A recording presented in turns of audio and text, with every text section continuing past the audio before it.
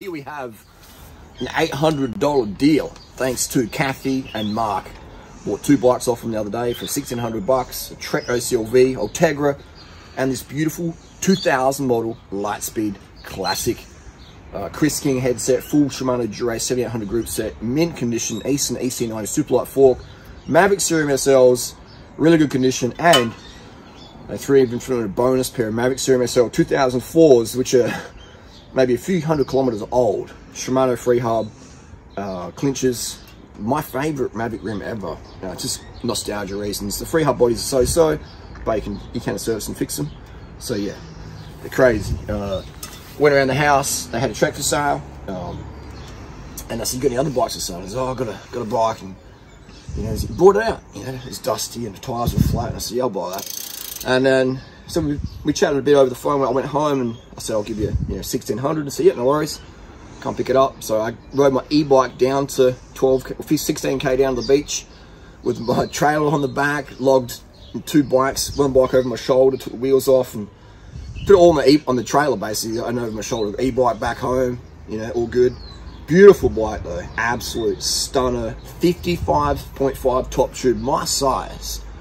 The polished brush finish like I wanted, and I couldn't believe it. I absolutely couldn't believe it. $800. Oh, how come in the nearly 4 years we've been together, I've never heard you say you want that bike? Because that's what when you're asleep and I'm going on the bike porn websites, this is what I'm looking at. Clearly. So, but this was my dream bike. One of my dream bikes. They're not like a super high performing bike, not like the Windspace SLC or the the SL2 tarmac sort of thing like that. But they are a really nice bike. I can't believe it. So, and it's my size. The seat post does have a little crack in it, so we'll get rid of that. It's 27.2, so not locked into a proprietary ecosystem. Got a Physique Arione saddle, which I don't like because it's my favourite saddle. They're an I call them the impedant saddles. I like a groove cutout, but personal preference. Got a Chris King headset. I thought it was a titanium one. No, I don't think it is. But yeah, it's a beautiful bike. This group set, 7800, mint condition, works so good. Occasionally I get a bit sticky, so put a bit of WD-40 in there and just go through the motions. But one of my favourite group sets, 7800, super soft spring rate. Brakes work good. Lance Armstrong, good enough for him, good enough for us. So that is the titanium. We have a titanium road bike for the fleet. Beautiful bike. Again, thanks to Mark and Kathy for being great people to deal with.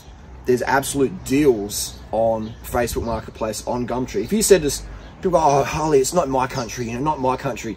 If you ask most Adelaide cyclists, we're here in Adelaide, can you get a mint condition titanium bike near new, full Dura Ace, the bling bling for $800 Australian, plus, and I want plus, we'll throw in an extra pair of Mavic Serum SL 2004s, in mint condition as well, $800 Australian.